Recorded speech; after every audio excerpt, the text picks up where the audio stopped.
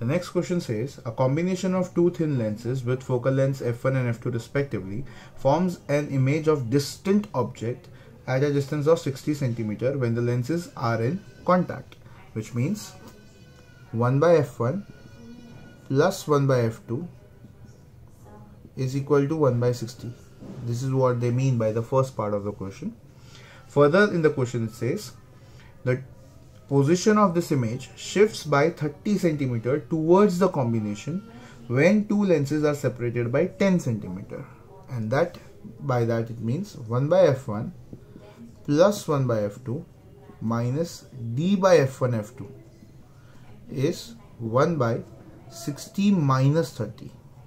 Because initially it was at 60, it shifted by 30 towards the combination, so it becomes 60 minus 30.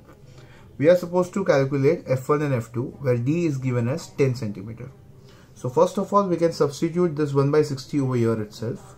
So we get this as 1 by 60 minus d as 10 by f1 f2 is equal to 1 by 30. Now if we take this on the other side, it becomes 1 by 60 minus 1 by 30 as 10 by f1 f2. Simplifying this will give us minus 1 by 60 as 10 by f1 f2, which means f1 f2 should be minus 600.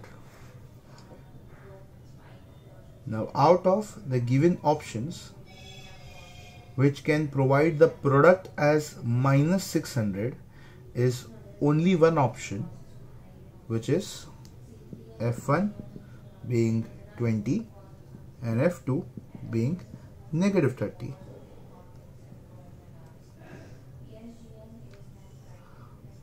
So this is from the option, but let's say if you want to solve this equation, we can even further solve it as, we can simplify this equation and say this is f1 plus f2 by f1 f2 as 1 by 60.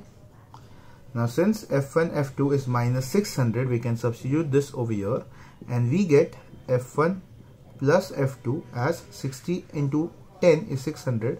Because of the minus sign it becomes minus 10. So we have f1 f2 as minus 600 and f1 plus f2 as minus 10. When you have two equations, you can solve them simultaneously and get the value of f1 and f2.